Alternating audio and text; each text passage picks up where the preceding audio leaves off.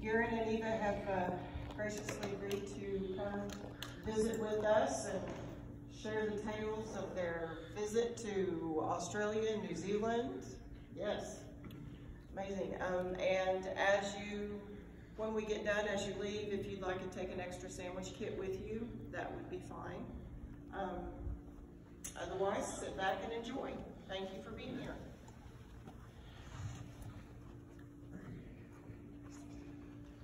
Thanks for being here. Sometimes I wonder whether I have anything interesting to say about some of these trips or not, but Eva and I love to travel, and we love to see different parts of the world. I was talking with one table about some of the things that we have seen in the past, were things that, as a little kid, 5th or 6th grade in my geography book, I'd see something, and then to go there and actually look at that and say, wow, look at that. You know, Israel is that way.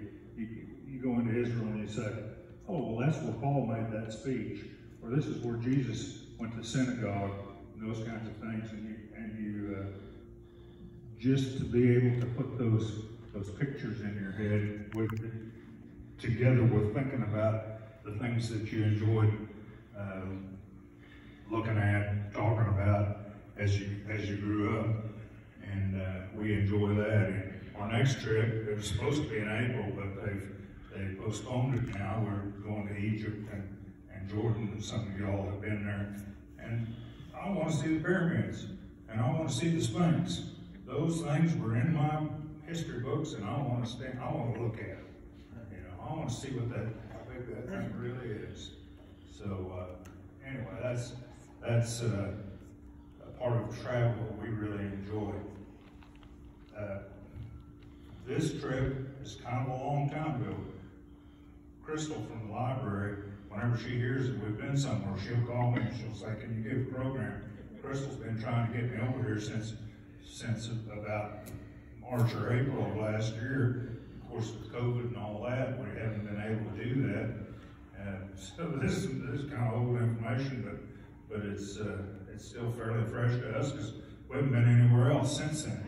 But Australia was always a place that Australia and New Zealand were always two places that were intriguing to me, and became more intriguing to Eva, and she'll tell you a little bit about some of the connections there a little later. But we enjoyed going and seeing the things. We were there for a month, and it's hard to tell you very much of what we did in the time period that we have here today. But we were there for a month, and we traveled all over Australia for 2 weeks, mostly by plane and bus, and then we got on a cruise ship and went to New Zealand, and then made various ports of call around New Zealand and saw that beautiful and wonderful country.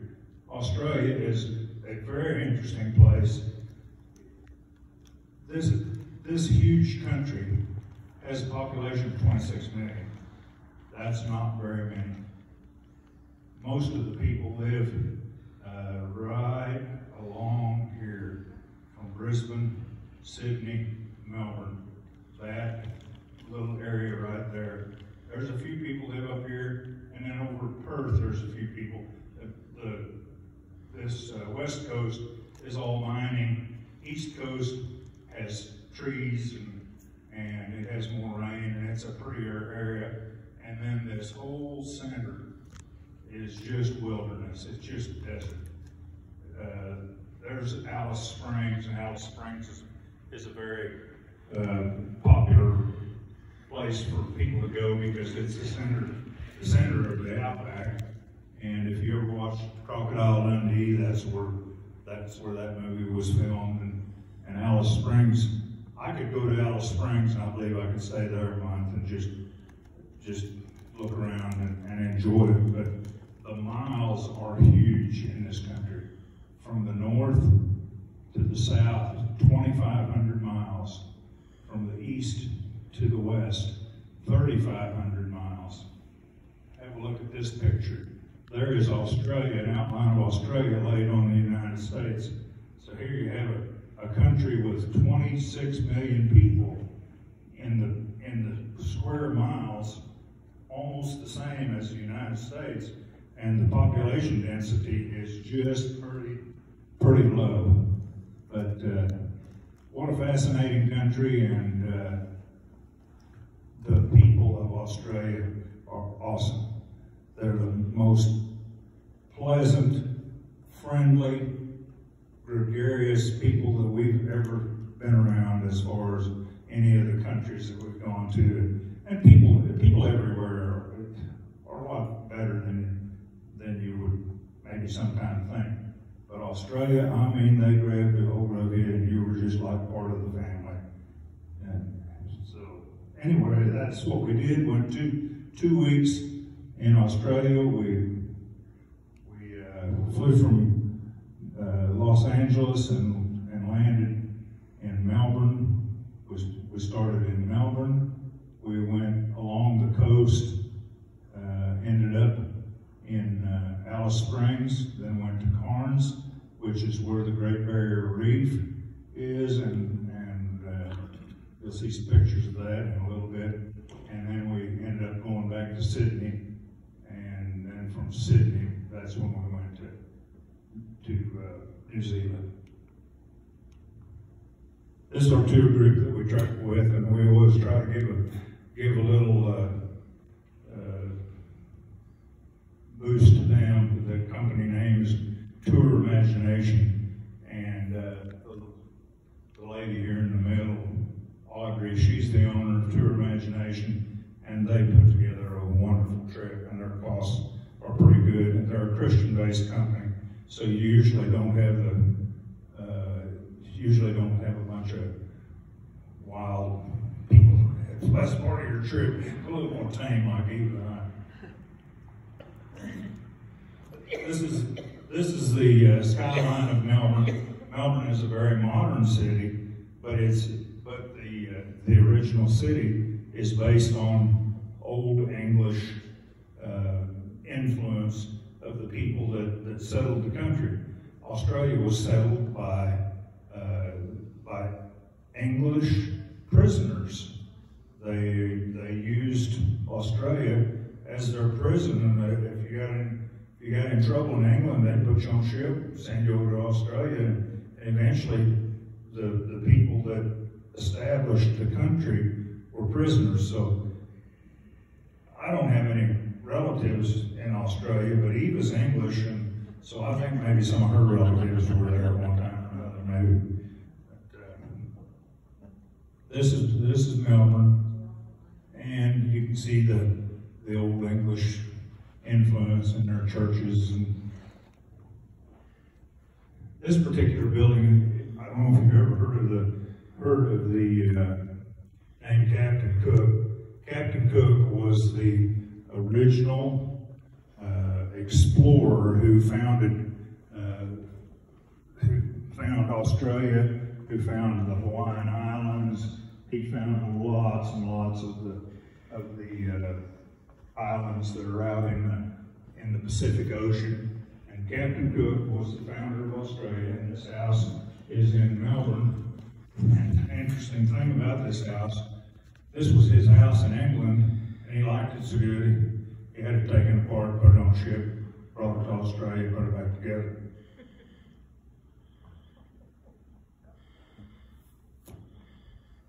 Lots of wildlife there. You saw these white parrots everywhere. Cockatoos. Yeah. Oh yeah, cockatoos. In the southern part of Australia is a lot of rainforest type stuff, and these ferns were probably 15 feet tall. Just huge ferns and growing in the rainforest. We had a lot of rain while we were there. We were there when the news was talking about all of the fires in Australia, and it just rained almost every day we were there, and they were so happy to be getting rain. The fires were not nearly as widespread as the news led you to believe, and it's just like here, if you have a wildfire that's up by that's up by Dallas Junction, and you have a wildfire that's down by Gary. There's a long ways in between them, and it sounds like a lot of wildfires, but it doesn't cover the huge area that you think. But they were really glad to be getting the rain anyway. That country gets very, very little rain. The average rainfall in the outback in Alice Springs is 1.5 inches a year, and that's not much. This is the South Coast. Ocean Drive, is that what they call that? Along there, very, very famous drive along there. And these rocks sticking up were called the 12 Apostles. We couldn't find 12, but that's what they called them. And some of the original settlers came into this area and landed on these sandy beaches and moved on inland in Australia. But very pretty, very rugged. The south of Australia is also where the farmland is, and this is some of the farmland that we drove through. A lot of the people that come here and work on our farms here during the summertime that come from Australia, they would come from South Australia, and the land, the crops, and all of that are very similar to what we have here. They just have less rain. Another picture, same kind of area. A lot of nice cattle, and then when you got to the center of the country, you had these cattle that looked like they ought to be in a zoo somewhere because they were just wild. But they did a lot of Herefords there. The famous eucalyptus trees. There are 60-some varieties of eucalyptus trees, and you probably heard before that the koala bears have to eat eucalyptus. Well, there's kind of a specific eucalyptus that those koalas like, and they were similar to these, but there's a lot of eucalyptus trees, from things that just look like a bush to trees that are 100 feet tall. But all of them had the white peeling bark. There's a koala. We saw lots of koalas because since they've had those fires, those things had come out of the trees during the fires and tried to escape the fire, and then there were people going around that were catching them and bringing them to different rehab places, but we saw a lot of koalas. It was really hard to ever see their faces, the way they hang in the tree. And they sleep all the time. It's hard to see with that light back there. That's a wallaby down there on the ground. A wallaby is just a little kangaroo. Something that I had never even heard of. What you call these? Blue fairy penguins. Blue fairy penguins. They were little, about this tall. And these blue fairy penguins dig a burrow, and they lay their eggs in the burrow, and then the little ones grow up in the burrow, and every day mom and dad go into the ocean and go out and swim and catch fish, and then they come back and regurgitate the fish into the baby penguins. And we went one night when they were coming back on shore from having been out fishing all day, and you weren't supposed to take any pictures of them, but I lied again. That's a herd of them right there. Yeah, we saw thousands and thousands and thousands of those little blue penguins, and the sides of these hills were just covered with penguin nests, with these little penguins that were wanting their food, and they were all squawking and all making these noises. And how mom and dad ever found their little ones in the middle of there? They did. There's 10,000 penguins that all look the same, and they just walk up there to the right ones. But it was really interesting to see. Garen? Yes. What was the reason for them not wanting you to photograph? Yeah. What was the reason? Because they didn't want flash and stuff to disturb them. It confuses the ones coming back. So you could take the pictures as long as you didn't have to use flash? Yeah. And they had camera police walking around too. I've been known to make a U-turn in the wrong place too, and so I had to get a picture of penguins. Well, I thought there was probably a reason, Yeah. but It's the flash deal, that confuses them. So there's a bunch of little confused penguins walking Yeah, around. can't Dude, find their Garen. babies. Blame it on him. First place we went after Melbourne is to Alice Springs. Had to fly out there, and it was several hours because it's 1,500 miles from anything. And then I'm gonna let Eva tell a little bit about the next couple of pictures from Alice Springs. Since Alice Springs is so far from everywhere else, and the people that live there are on huge ranches that could be 100 miles apart, all of them. And so they have a medical system for the outback that is always manned, and there's always a medical, or maybe even 2 medical people plus a pilot ready to go to an emergency wherever in that area. And so they have an office, you call in. Don't you picture the office? Okay, you call in, they figure out where you are, what you need, and they send the doctor to you. Most of these ranches have landing strips. And that's how you get your medical care. And in emergencies, it's that way. Okay, go on to the next one. This is a quilt. They also have their education system for the outback located in Alice Springs. And this quilt, I think that's 3 panels. You see part of, 2 elbows and part of a couple more. Every home that had a school or had kids made a big quilt block depicting something about their home. All right, this is government-sponsored education. Every home that has children who can be educated have to set up a school room. And an aide is provided that lives at your home. And then the teachers located in Alice Springs do what now we would call it virtual. They've been doing this a long time. They also get all the supplies they need at their home. And the teachers either do a virtual conversation with the child, or they come on and they tell what you're going to do in the morning, and then the aide works the children through it. Sometimes they watch pre-recorded sessions also. It was just really fascinating. I didn't realize I would need to know so much about virtual school. But they have it set up in Australia, and it's all government sponsored and government paid for. Twice a year, they all have to come.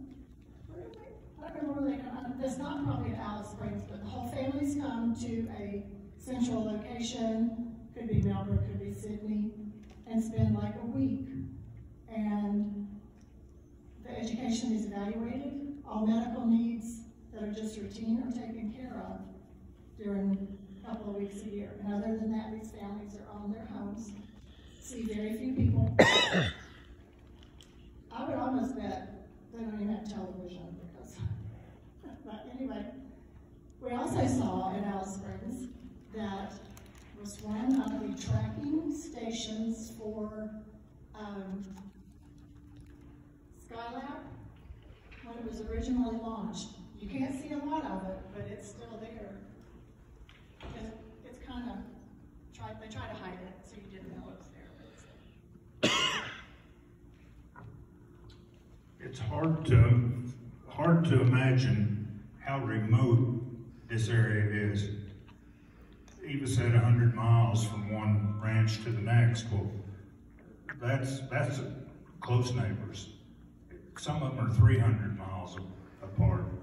And if they get in trouble, or they're not, they have some sort of injury, or they need to go to school, they just figure on how we're going to do this with the distances involved. 1-million-acre ranch is kind of an average-sized ranch out there because you only have a sprig of grass every 5 feet. So for cows to get anything to eat, you have to have a lot of ranch land to be able to handle those. And mostly in that part of the country, they raise cows, and the sheep are done more around the coasts. This is the original founding of Alice Springs was based on this. This was the telegraph station that was established in the late 1800s. They ran telegraph line all the way across the country, all 3,500 miles, and in Alice Springs, they had the main station to be able to go out and do repairs or whatever needed to happen with telegraph. But this was the original telegraph station that was at Alice Springs and is what established Alice Springs. A lot went on in that little old town. Now here's Eva in our finest Australian outback where flies. You can't imagine how many flies. And they didn't bite you, but they were in your nose, they were in your ears, they were in your shirt. And so you had to wear a hood like that to keep the flies off of you. And we were really glad to have those things, because it was miserable if you didn't have one. Here, he even took a picture of the lady's hat. You can see. And that's just a few.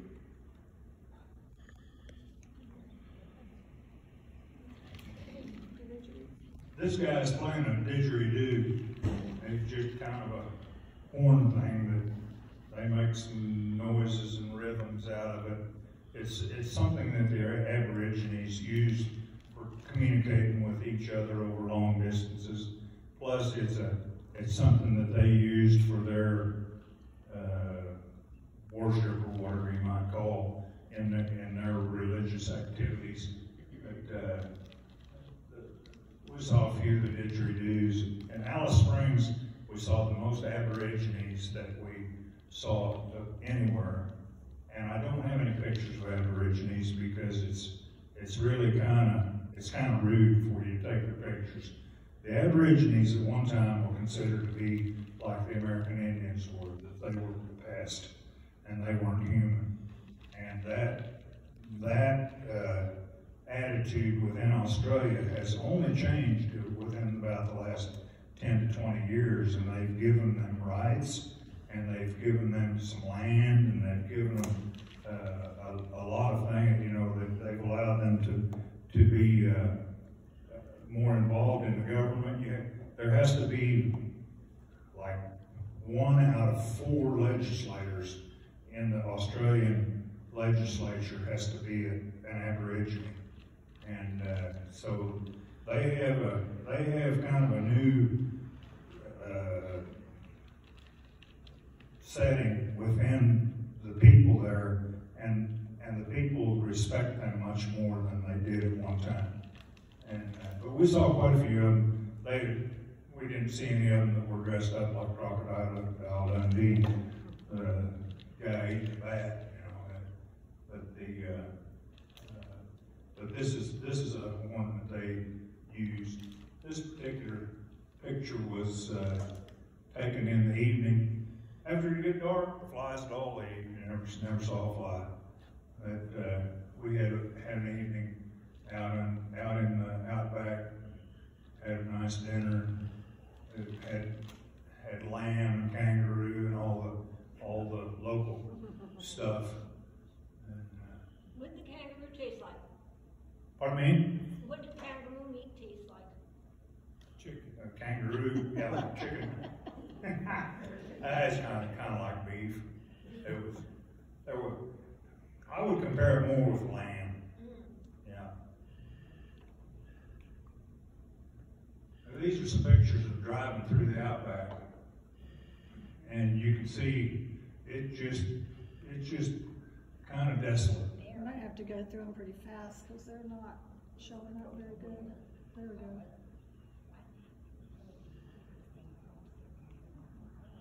There's a gas station out in the middle. You might see a gas station every couple 100 miles, so you better stop when you get there.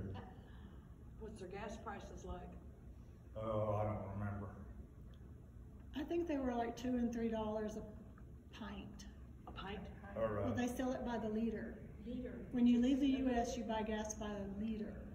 I was gonna say, I imagine. But it's a little bigger than a. A little bit bigger than a pint, but No, not much. no. No, a liter? It's a gallon. No, a liter is like your bottle of water. that's right, Esther. A liter's about a quart. A quart, okay. Yeah. It's a quart. One of the, if I could go back to Alice Springs and drive around a little bit, I would like to go to some cattle ranches because you can see stuff out in the distance, but when you're on a bus, you go where the bus goes, you know. But they did tell us some things about raising cattle out there, and this is all grazing land, and they would be running cattle on there. Some of those cattle are 3 and 4 years old and they've never seen a human, and they're pretty wild, and it's pretty tough to deal with them. So they control their cattle with water, and most of their water is done with drilled water wells, and then they will make a water station where there will be a whole bunch of tanks. There might be 500 cattle that will water at this particular station, and then that water station has a big fence built all the way around it. And those cattle come in every day and they water. Well, when it's time to work the cattle, or it's time to haul them to the sale, or that sort of thing, well, they let the cattle come to the water, and when they get in there, they close the gate, and then they have them caught.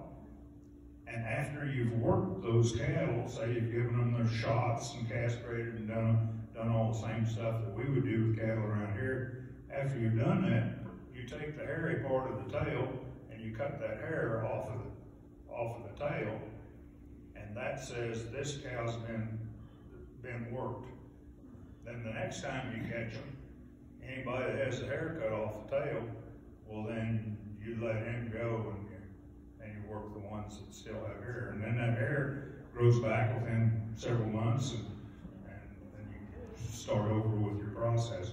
But everything is controlled by water, because it might be 20 miles from one water to the next. And, So they don't have fences, do they? No. no. Nothing. Do they feed them other food? There's not enough there. They just let them fend for themselves. I know, but they don't give them any other food at all. No, because They don't give them any other food. they don't have any to give them. They don't have anything to give They don't them. have any way There's no, to you can't grow hay there. I know, but there's nothing. They're just on their own. Well, they're not pretty cows either. Uh, They're not pretty I cows can either. imagine. It wouldn't be very tender. I can't imagine. This would be nearby a water station.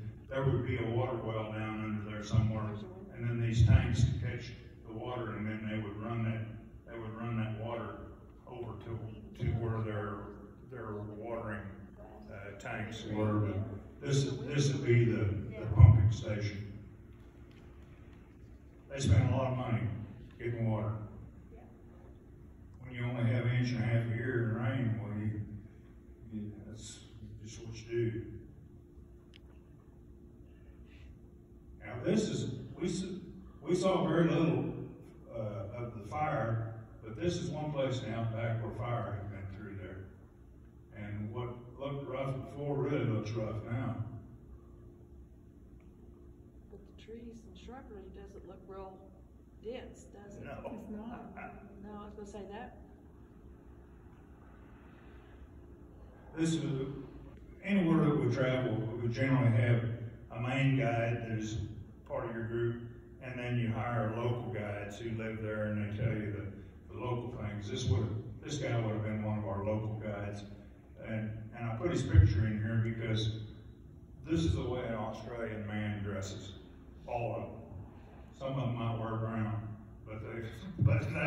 that's the way they dress. That's just everybody that you see looks like that. They have snakes out there at this. I'm sorry? Any snakes in the, I don't think so. Isn't that strange? I have not ever. Yeah, they have the nastiest snakes on earth, but, They aren't out in the yard. well, not where we were. Garen, what's the weather like? I mean, is it warm all the time? No. No, No, they have some seasons. The weather. Yeah. Mhm. We have But- winter, they have summer. Yeah. We were there in the summer. But February. does it snow like that there? No, I don't think so. I think they do a little bit in some of the higher elevations on the northeast corner. This particular thing is what, when you were a kid, if you studied geography books, there was a thing called Ayers, A-Y-E-R-S, Ayers Rock. They now call it Uluru because the Aborigines said Ayers was named after an Englishman, and this is our rock, and we want to call it Uluru. This rock, this picture's taken from probably a mile away. That thing's a mile long and almost a half mile thick this way and 300 feet tall, and it's basically one rock. And it's a place where the Aborigines went to gather together, went to worship, went to do their whatever Aborigines do to celebrate. There's another picture of it, different time of day. But it's a big rock. And this is one that I saw when I was a 5th grader in my geography books. Look at that rock. That's a big rock. You know?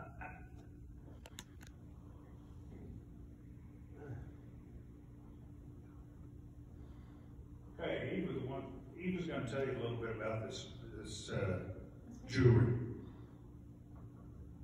My dad fought in this area in the Philippines in the Pacific Theater during World War II. Well, every soldier had a drawstring bag that had all their personal hygiene items and everything. And so my sisters and I divided all that up. Well, I got the bag. And just before we went to Australia, I decided to do something with that rather than just watch it float around the house. In the bottom corner of that bag were these bracelets. They are handmade out of Australian coins by natives in New Guinea. And they are called love tokens or trench art. And so I thought they needed to go back to Australia. They're Australian coins. He was in the Corps of Engineers, and that's on the front, and it has my mother's name on it. It says Eloise. And then the coins decrease in size. That one I can put on, the other one is too small.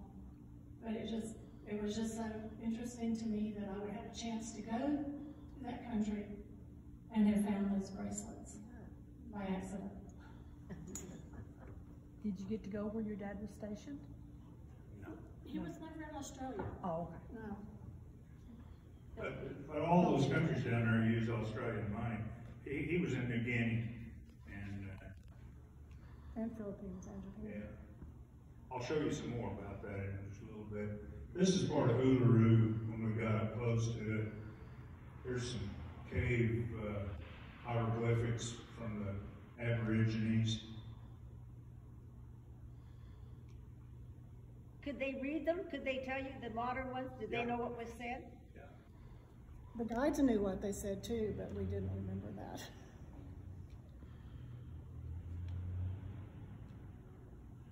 Okay, from the outback, we went to Cairns, and Cairns is where the Great Barrier Reef is, and we went out on the Great Barrier, we went out on a sailboat, a big sailboat, and went out to the Great Barrier Reef and put on our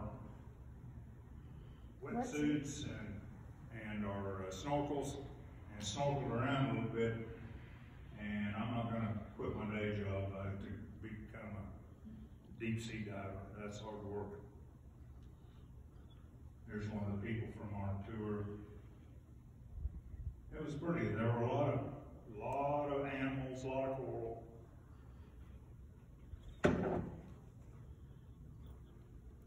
giving instructions on banana trees, I guess.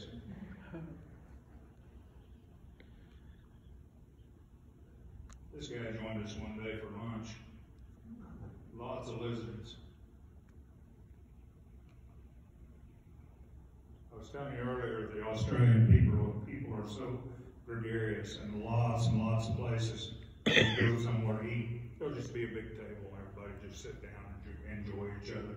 This particular restaurant was on a boat, and we sat down and visited with these people, had a great time.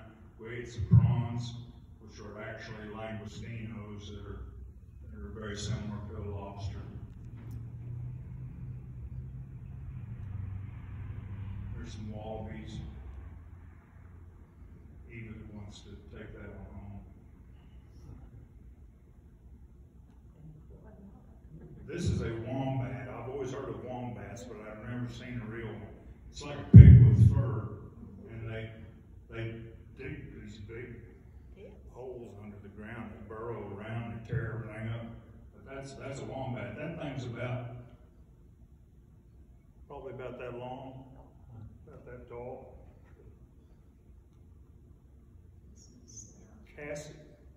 Cassowary bird. Cassowary bird. Australia is the only place where these are, and they're mean, and they'll kick your teeth out. Look at those feet, I can see that. Yeah. And these are the dingo dogs. We had this joke in our family. Eva's allergic to cats, and she's not a big dog fan. But if you go anywhere where there's a dog, the first place that dog is going to go is right to her. These dogs were laying on the ground. Eva walked in front of the pen. This one gets up and starts coming over to her.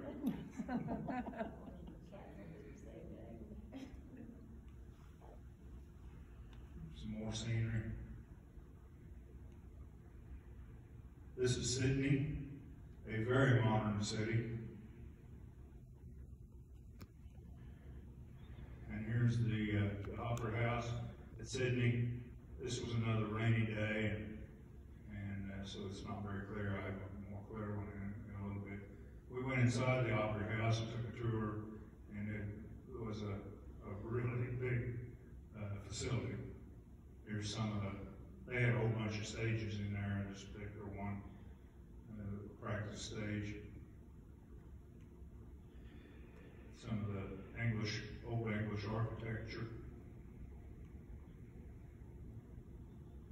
This was a beautiful old hotel. We went and ate lunch there one day. A lot of English influence on the architecture.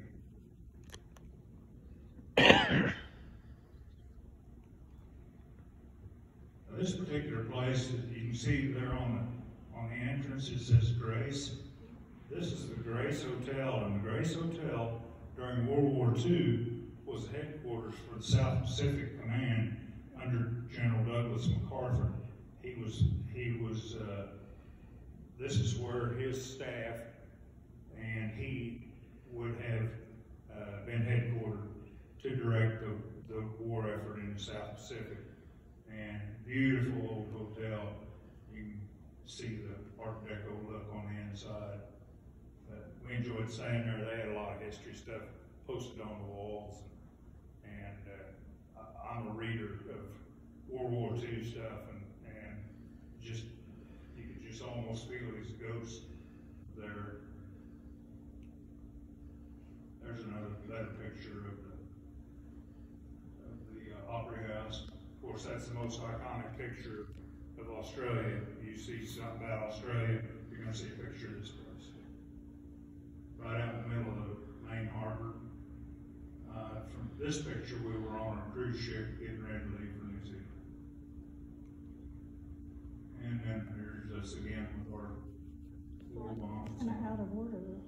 Yeah, that was just Okay, New Zealand. We got on the ship, and it took 2 days to get to 2? I thought it was 5, never mind. Anyway. It took many days. But went to New Zealand. Along this side of New Zealand are the fjords like you would have in Norway, Sweden, and all that. Show you some pictures. Here's done it in one of their famous cities. If you ever happen to see the world's fastest Indian movie, where the guy broke all the speed records, he was from Invercargill, and I really wanted to go there and see his museum. I couldn't get there. Christchurch is a important place. Wellington, Taronga, and then Auckland. Those are the places that we went. And during the night, the ship would move to the next port, and then we'd get off and take a tour or something the next day. Now, to give you an idea where they are, when you say the word Australia and New Zealand, you say, yeah, well, you know, those neighbors. 2,500 miles from Australia to New Zealand. And this is 2,500 miles, almost exactly the same distance to get over there.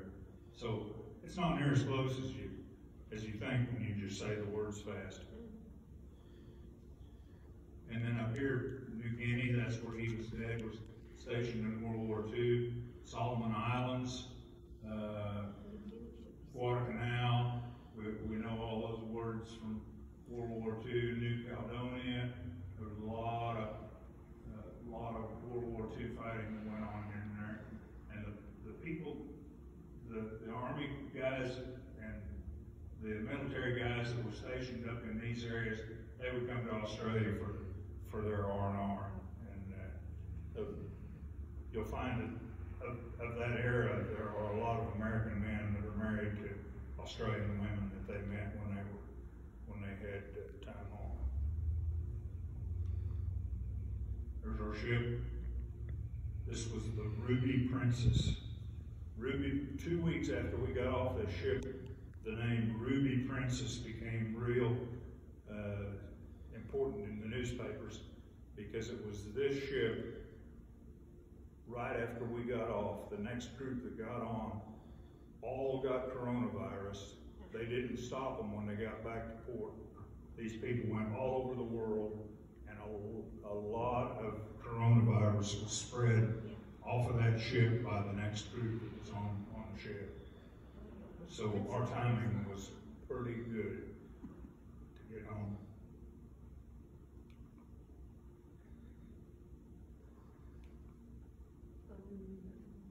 These are part of the fjords, and you can see the waterfalls, and the water along here was just kind of a narrow channel, and this huge cruise ship went down this channel and saw this beautiful stuff.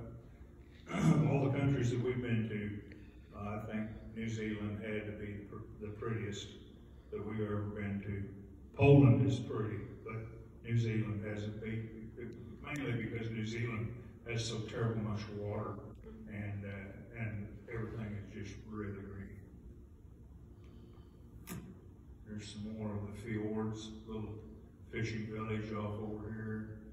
As we were coming in and out, there were a few fishing trawlers going in and out of there. The #1 export of New Zealand is wood. And if you look at that picture, each one of those are individual logs. Look at all these logs. And that was every port. That's the way it looked. They were taking those logs out of there. I think most of them were some variety of pine. Here's some of the architecture, Christchurch.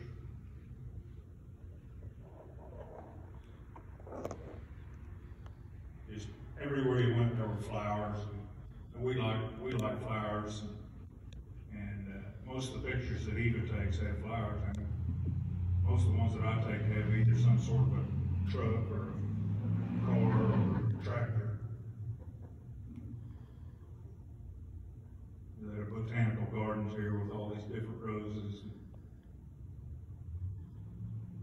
And it was, when we were there, it would have been the end of fall for them, so. End of summer. Yeah, end of summer, or moving into fall. Sometimes it was cold. This is a very typical scene. Anywhere you go in New Zealand, you're gonna see water somewhere, whether it be the ocean or rivers or any of that. And it's very rugged, very hilly, lots of grass. There are more sheep in New Zealand than there are people. There's 6 million people in New Zealand. You can see some sheep down there in the bottom.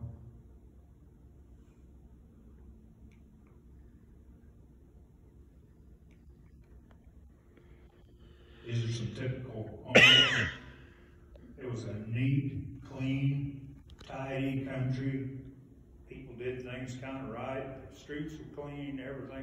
Everything was beautiful and fixed up and well kept. These are the jacaranda trees, and they were almost bloomed out. We did get to see a few of them, but boy, you talk about a splash of color. You drive along and you see one of those trees. Here's another one.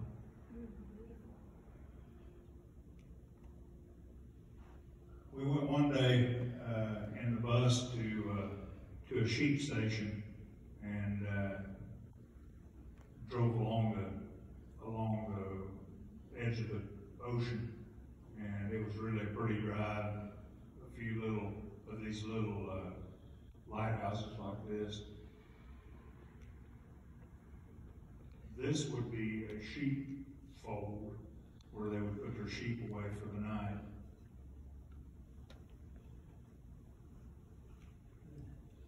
And they had a demonstration of, they have 2 different kinds of dogs that they use there for the sheep.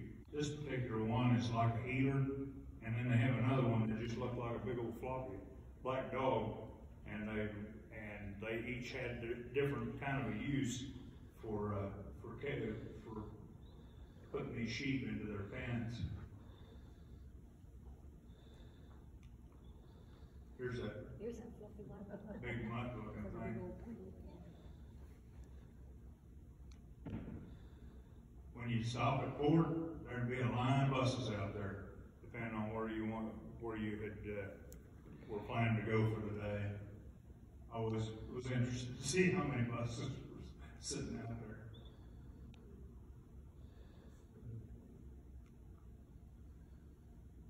Pretty Art Deco house.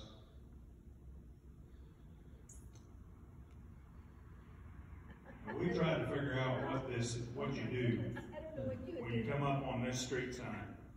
Well, it says concealed, you should know right there. Must be a dead end street. Dead end or something, you better know where you're going. Okay, you can tell them about this, or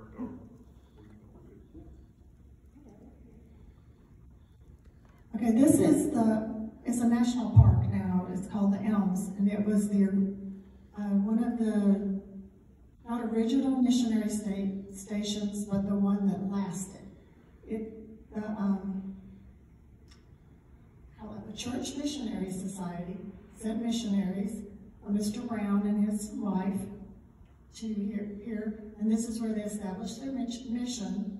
They lived kind of in cabins with thatched roof for a while, very primitive, but they made a lot of inroads with the people who lived there, and there was a lot of peace in this area at the time. Also, instead of warring tribes or someone coming from somewhere else that caused problems. This is the front of the house. It stayed, okay, about 1847 is when this started. The original missionaries came in 1829 and they were killed. And these were the new guys. So they eventually built many buildings on this property. And then they, in about 1890, they had so many Australians and English people coming that was not, the mission lost its influence. So the Browns bought this area, about 6 acres. The rest of it was given to the soldiers or whatever to build. It established the town of Toronto after that. And it stayed in some member of the family till 1999. And a foundation was formed to preserve it. And they have preserved it very well. The native people that were there and are still there are called the Morai, M-O-R-O-R-A-I, I think is how it's spelled. The Morai people, they look like Hawaiians, and in fact, they're the same group of people. Those people of the South Seas in the 1500s, 1600s, they'd get in a little old canoe and they'd go 1,000 miles in a canoe, and they'd settle on these different islands. And they're the people who originally went to New Zealand. They founded Hawaiian Islands, the Solomons, the Philippines. They were just all over the place. If you watched any Thunder basketball and you saw Stephen Adams, Stephen Adams was a member of the Morai people, and that's a very predominant group of people there. They're very involved in the community. They're hardworking folks. They get in the middle of what needs to happen. They're a major part of the government. But these people originally went to serve those Morai people and learned how to speak their language and all that. This is some wood carvings of the Morai people. I have a meeting house here in a minute, but I'll show you. It has some more of that. This is a kiwi bird. It's a stuffed one. When you hear the word kiwi associated with New Zealand, I mean, everything is kiwi this, kiwi that. The kiwi fruit was called something different, and they decided to call it kiwi because it just had a name that was more identifiable. But that's what a kiwi bird looks like. And it only comes out of its burrow at night, and it digs around in the rocks for bugs. I think I could do a better job of getting a mascot for my country, but I guess it's okay. Here, speaking of kiwis, we went to a kiwi farm, and here I'm down under the kiwi vines. See them all growing there. The kiwi vines grow at a level that's about head high for me. And the people that pick kiwis are usually smaller Filipinos, that kind of thing. And they just walk under there with their bag and they pull those kiwi fruits off into the bag. Kiwis are all harvested at the same time. They were getting ready to harvest them when we were there. They were harvesting a few already. But they're all harvested at the same time, and then they're kept at 33 degrees. They have huge refrigerator warehouses, and they keep them at 33 degrees, and when they're ready to ripen a kiwi, you just let it warm up. And in a couple of days, then it's going to be edible ripe. So if you ever buy a kiwi and you can't figure out how to get that thing ripe, you just set it out a couple of days, because the 33 degrees is the key to keeping that thing from getting overripe. They'll keep them a whole year at 33 degrees. You can't imagine how many kiwis there were. Look, the female plants that you pick off of were head height and they were level. But then the male plants, the ones that go at the 45 degree up to the top, those are the male plants, and they put those up higher so that they can pollinate those females that are down lower. This is Auckland, skyline there. There were no cities that were really very big in New Zealand. Auckland was the biggest, but I don't know, it doesn't have a very big population. Railroad station. some kind of a cool old building.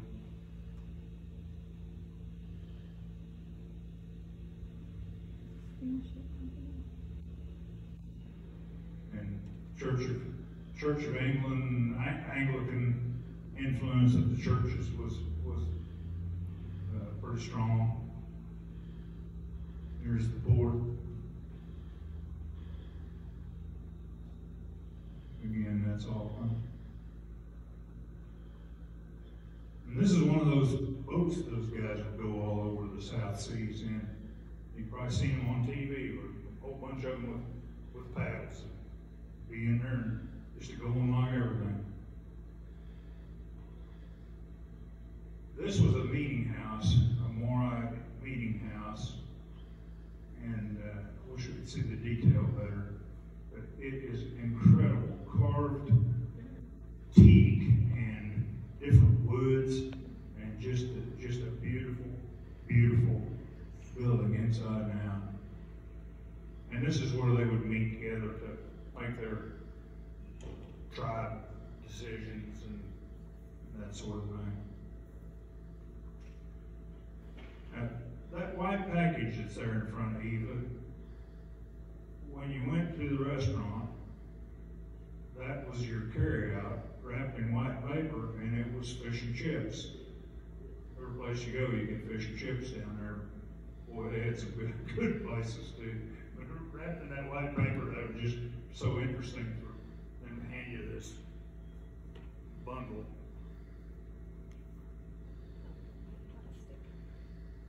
When we got back on the ship and we were headed back to Australia, we bought a tour to be able to go tour the ship, and it was pretty interesting. Got to see all the different stuff. Got to meet the doctor the next week was going to have a boatload of COVID people.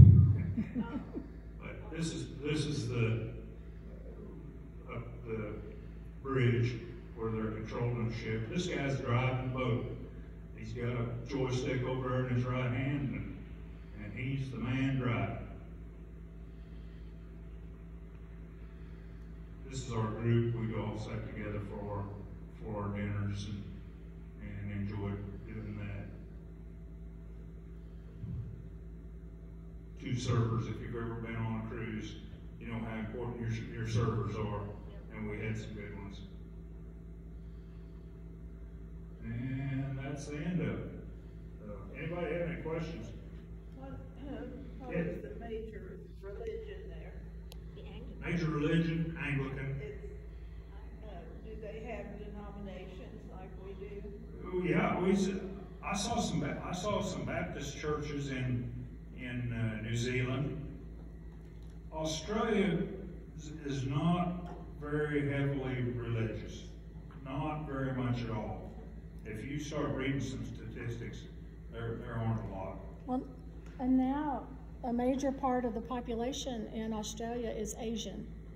Yeah, 25% of Australia is of Chinese descent, and the people from China to Australia, they back and forth visiting each other all the time.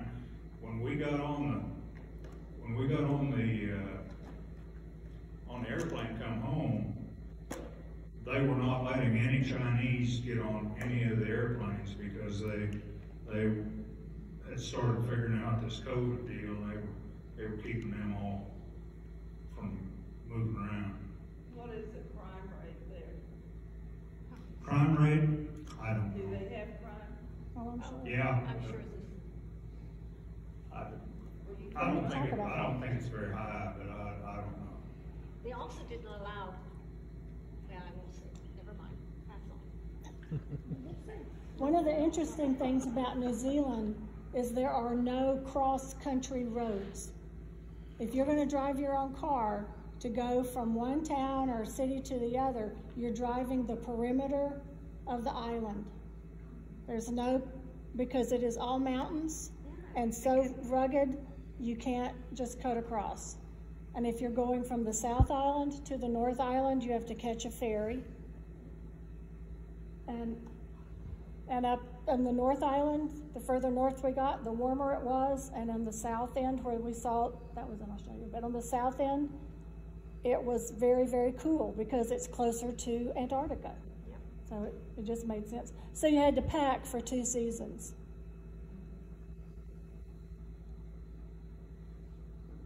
How do they do their electricity? The electricity, it's just 220, the same as England or, There's no oil wells. oh, No. I don't know how they generate it. I would think it would have to be hydroelectric. Is the gas high that you use in your automobiles? We didn't buy any, we were on Well, bus. I think, I don't know, well, I'm sure it was high. I think I because- tried to take a picture. I always try to look for that and get a picture of a station because you can see them. That's what Esther and I were arguing about a minute ago, and she's right. It's like $2.50 a quart. And it's a bigger $2.50 a quart, liter. it's called liter. Royal, it's bigger than a gallon. There's more than a gallon in each Yeah. liter. It's, In your foreign countries, you buy all your gas by the liter. yeah, Yeah. And it's Do they $2.50. ship it and in? Canada. Yes. Yeah. Because they don't have. They don't have any, there's a little bit of natural gas in Australia, but not very much, there's no oil. On the pictures, it didn't look like it was very handicapped No, No. accessible. no. So if anybody that was having a problem with walking and stuff, couldn't make that. Yeah. If you wanna travel and you need handicapped access, forget it. Go to Israel sometime being handicapped. There's no way. You gotta walk on all these rocks and stuff. And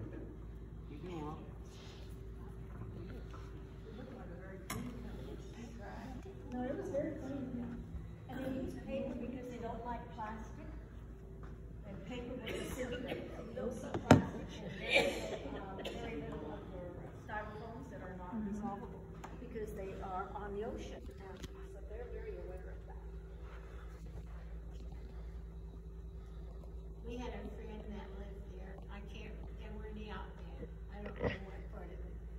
But the snakes lived under their houses. And she said when you left the house, you always had to have something that you could kill the snakes with. And they were in a chicken nest. They raised chickens.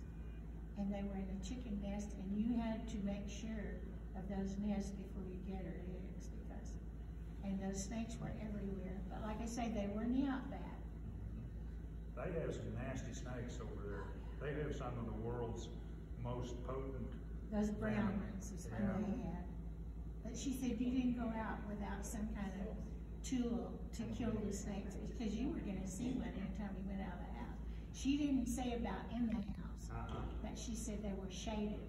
And the houses are up off the ground, like in Texas, they were up off the ground, and those snakes would gather under there for, to stay in the shade, yeah.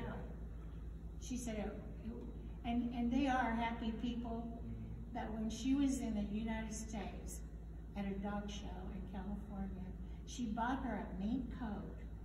She'd always wanted a mink coat, and she wore that the whole time they was in California, and it was warm. So I don't know, they are different. Their show, and they have their English people that live there, and he was in theater in Australia. I don't know if he was ever in that place you were at, but they didn't have any snakes here. They were glad to be free of that. And their food is great. Yeah. Food is good. Yeah, we had good food the whole time. And down there, you don't peel your kiwi, you eat it. You just rub it off and you just eat it. I'll just rub that side. Huh? Just rub that outside. Just a little bit, just eat it. She won't because she doesn't like peach skin either, so. I don't do that because I've got 2 kilos. Again, I want to thank you for coming and allowing us to ramble on a little bit. I hope you learned a little something. And appreciate you being here. Get out and travel. That's some fun stuff.